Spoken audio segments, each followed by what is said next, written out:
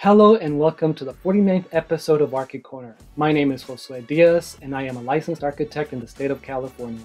Today we're going to be talking about corridors and exit passageways. More specifically, we're going to talk about the difference between them.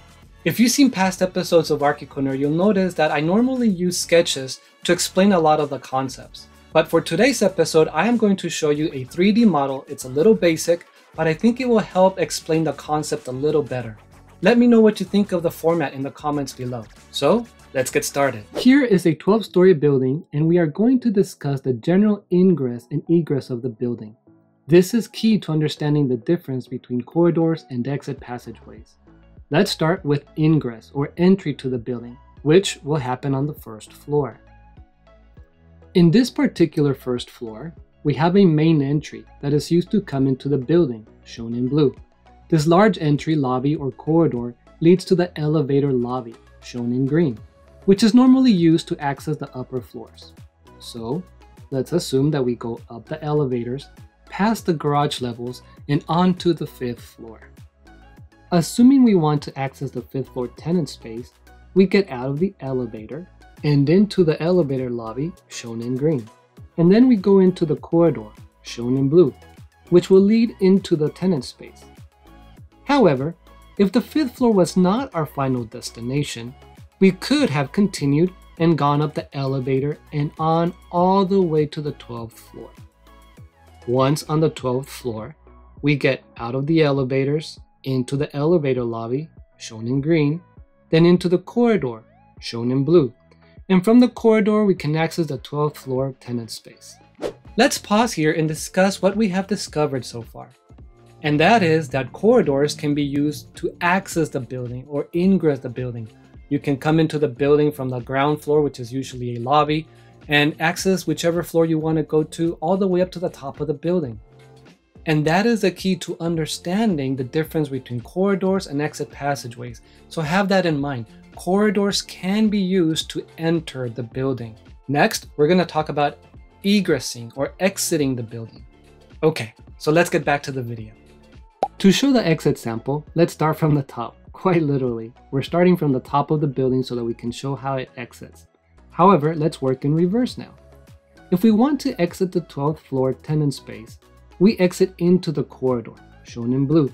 And instead of going into the elevators, we go into the stairs, shown in red, and we work ourselves down.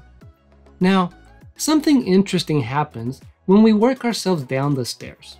To see what happens, we must look at the overall building egress system, and for this, we must deconstruct the building and show only the stairwells. Pretty cool, right? Now, notice how at the 5th floor, the stairwells going up the building are not connected to the stairs going down the building because they shift locations.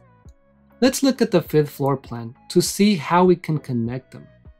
Notice that we have a corridor, which we will now show in red, that connects the stairwells. Therefore, if someone is coming down the stairs from floors higher up, they can use this corridor to access the stairs at the corners. If we were exiting from the 5th floor tenant space, we could also exit into the corridor, which in turn exit into the exit passageway. Or we could exit directly into the exit passageway. And there it is, I already said it. This is an exit passageway. You can think of an exit passageway as an extension of the stairs. And because of this, the fire rating of this exit passageway will most likely be higher than the fire rating of the corridor we discussed earlier, shown in blue.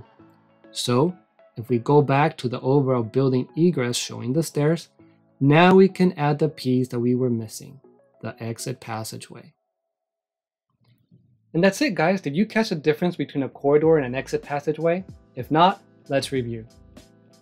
A corridor can be used for ingress or to enter a building, as well as egress or exiting a building.